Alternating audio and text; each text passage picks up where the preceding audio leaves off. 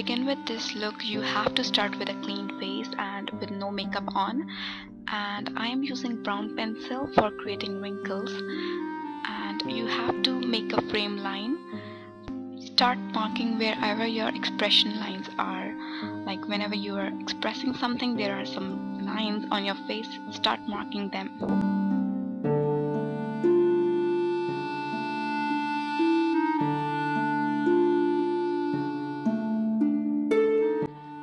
I am right now marking my brown lines on my forehead. Now I'm creating eye bags and marking my dark circles. This will make me look more old and more sick.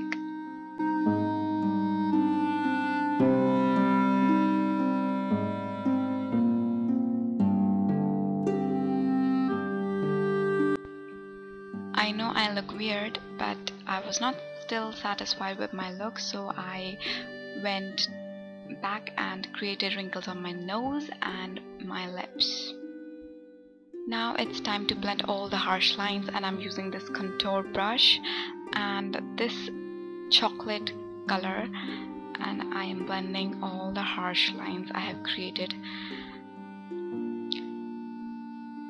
Basically, in this look you have to create a frame line and then you have to blend, blend and blend.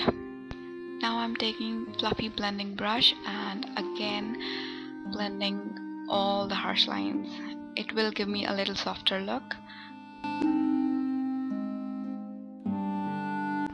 Now I have to enhance my dark circles. I'm using that chocolate brown color and just creating my dark circles.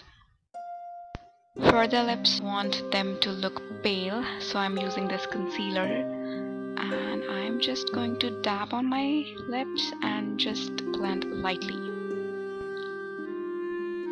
And now just redefine your wrinkles of your lips. And now it's time to do eyebrows, and I'm using jumbo pencil in milk and creating my gray hair with this pencil.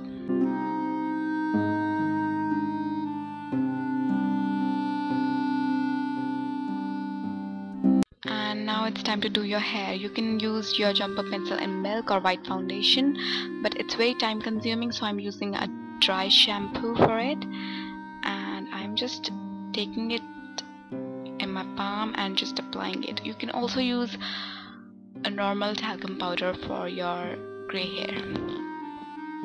And this is the final look.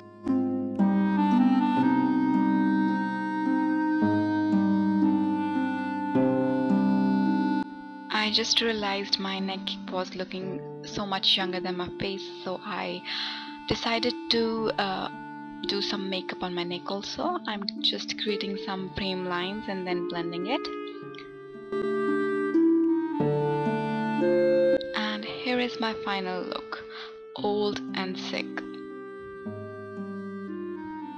I really hope you enjoyed watching my video. Thank you for watching, and please do subscribe. It means a lot to me.